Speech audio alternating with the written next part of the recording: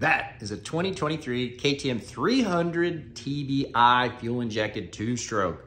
And today, well, we got a lot of testing for you. First up, let's baseline the bike. Stock pipe, stock silencer, map 1, map 2. Number 2, Bill's pipe and silencer. We've got the Bill's pipe and silencer mounted up and installed. We'll test that, map 1, map 2. Compare that for you guys. Let's get to it. Let's see what kind of power this fuel-injected 300 two-stroke makes on the HP Race Development Dyno.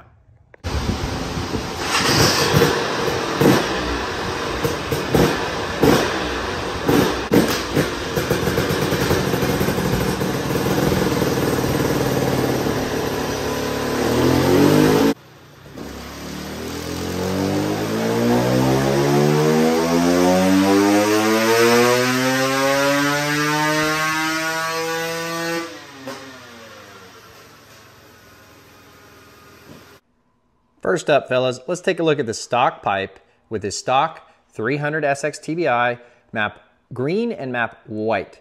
So the green map, luckily for us in our chart colors, happens to be the green chart, and the white map happens to be this red chart. And for all intents and purposes, there is zero difference between these two. This little difference here is just a little bit of noise in the data. We did this test quite a few times, and it would look different every time, just a little bit across the curve.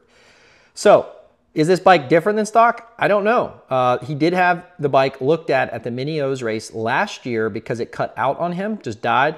They think they found a bad electrical connection or a loose connection, and then they said they fixed that. But he wasn't aware of or told that they made any map changes. So we tested this a bunch of times. Map 1 versus map 2 seems to be absolutely zero difference on the dyno. Now, this customer says that he thinks the green map is a little bit better on the track, but he also says he can't really tell, and it's just maybe mental, where he's supposed to think that the green map is better, so he chooses it. As far as the dyno goes, there's zero difference. I believe we tested this at quarter and half throttle, and we did see a little bit of difference between the two maps, and that's probably what we are feeling out on the track. So on the track, there seems to be some part throttle differences. Bill's pipe is a little bit smaller manufacturer than, say, Pro Circuit or FMF, but they make absolutely beautiful pipes. Bill's was a staple in the industry back in the 90s and 2000s, and he makes a great product. They're well known for awesome products. So this one mounted up and fit the bike to perfection. Huge kudos to the guys over there. The jigging was just about dead on the money. So really impressed. So let's see what this bad boy will do once we get her up on the dyno. Excited to see what she can do.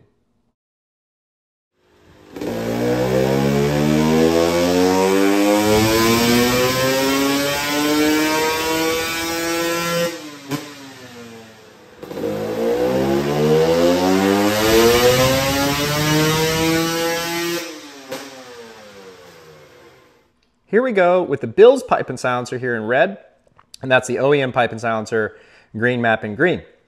We got massive performance increases in peak torque value. I mean, right here, that's a 4 horsepower difference. Doesn't look like a lot on this chart because this chart is so big. You go from 0 to 50, but it is a 4 horsepower improvement. So in that little spot, they kind of come together here, right where the stock one peaks. Right, so almost the same horsepower, half a horse there, but then over here in over rev, we're looking at a 6 horsepower difference right there. So the stock bike peaked around 48 horsepower, absolute best run. We didn't get crazy peak horsepower number improvements with the Bill's pipe, but we got really nice, like I said, 4 horse there. We've got over here in way and over rev, you've got 9 horsepower right there, and kind of trends that same direction between those areas. So is this a transformative pipe that's just way more horsepower? No, because KTM's smart, but I have to give my hats off to these Bill's guys.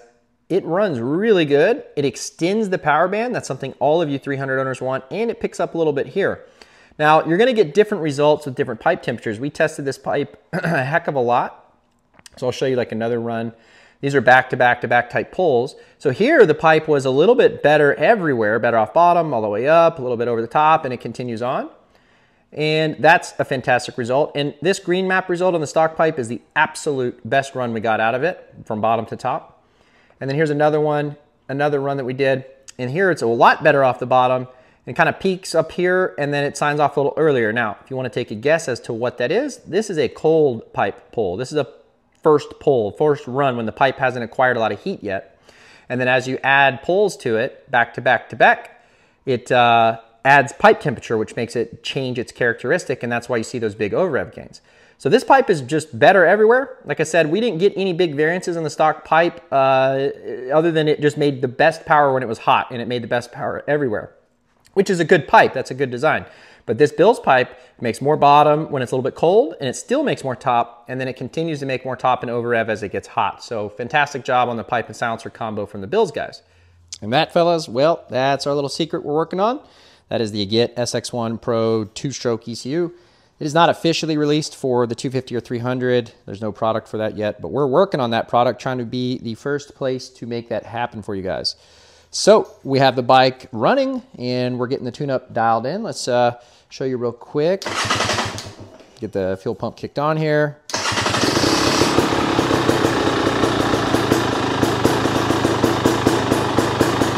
Got this bad boy fired up and running. There's a stock ECU there.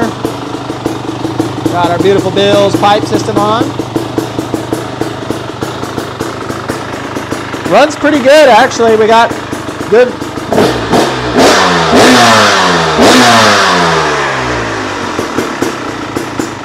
Got that running pretty good. We're making big progress, big strides on that. So check back pretty soon. Maybe within a month, maybe not. We'll see. It takes a lot of R&D to get these things to work as they should on the track, etc.